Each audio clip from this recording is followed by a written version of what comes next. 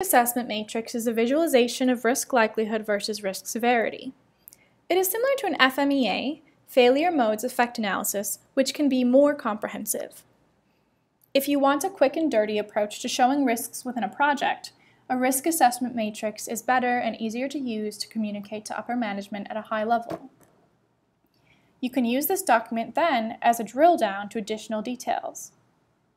It's also perfect for putting together a quick presentation, and with the right intuition you can put something together in just 30 minutes. The idea is to generate meaningful discussions before drilling down to the nitty-gritty details in an FMEA. To make the risk assessment matrix easy to digest at the management level, it's recommended to use the priority matrix 4-quadrant template as the basis for communicating risks. Adding too many dimensions or layers will increase complexity unnecessarily. The recommended 4 dimensions of the risk assessment matrix are the following. Quadrant 1, high probability, high severity. Focus all your attention here. Do not work on anything else until this quadrant is cleared. Quadrant 2, low probability, high severity. Generally, half your time should be spent here and half on Quadrant 3. The decision depends on mission criticality of the risks. Quadrant 3, high probability and low severity. Generally, high probability, low severity risks should be addressed on a continuous basis to ensure long-term risk mitigation. Quadrant 4, low probability, low severity.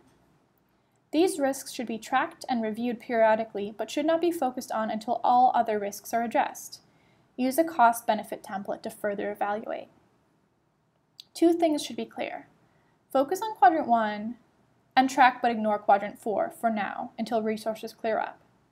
However, whether to spend time on high probability, low severity versus low probability, high severity depends on the type of problems you're dealing with.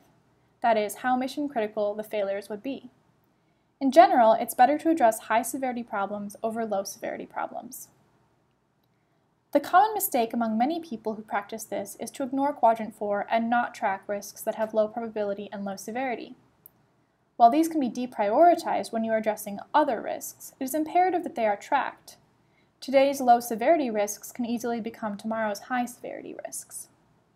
You can also change the quadrant names to occurrence rate versus probability, assuming these failures happen on a periodic basis.